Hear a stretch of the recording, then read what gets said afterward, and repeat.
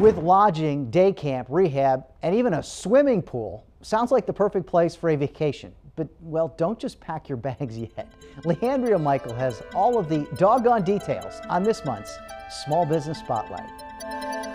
This month, we're visiting Trapp Animal Lodge, the perfect place to bring your furry family for lodging, daycare, and rehab. The owners here saw a need in the community and they filled it. But first, they made a quick stop to SBAC to help with the construction of their building. Now that great idea is a reality. Let's check it out. So we have our boarding area. All of our dogs that are here for boarding are also part of daycare, unless they're in our Zen area. We have an outdoor pool, which a lot of people like and the dogs like. And then we have the rehab side of things as well. And so we can offer a lot of our older dogs that are here for daycare or boarding benefit from the rehab stuff. And then the rehab patients will oftentimes go in daycare and get socialization. So I think it's just a unique business model. Tell us about your relationship with SBAC. So I went to them when I had kind of a vision of what I wanted. I met with Becky Brownlee at first and just kind of threw out my idea, and then she kind of helped lead me along, the way of making a business plan, going through that, and then just taking, baby steps towards kind of making the vision a reality. And I did take one of their business classes too, like a mini course, and that was super helpful as well. And I also met some other entrepreneurs in the Savannah area, and it was nice to kind of bounce ideas off of each other.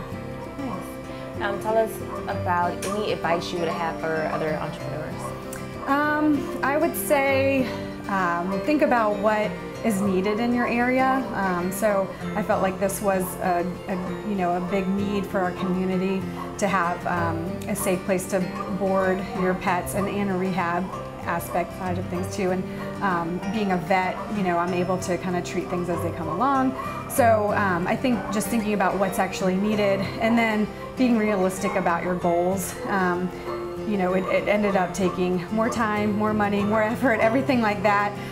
But I, ran the numbers all different types of way, and we kind of knew and had faith that it was going to work out.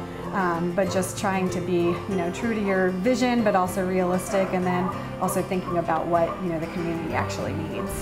If you need financing for your small business, visit the folks at the Small Business Resource Center at 111 East Liberty Street, or check them out online, SBACSAV.com. I'm Leandria Michael, and this is your SBAC Small Business Spotlight.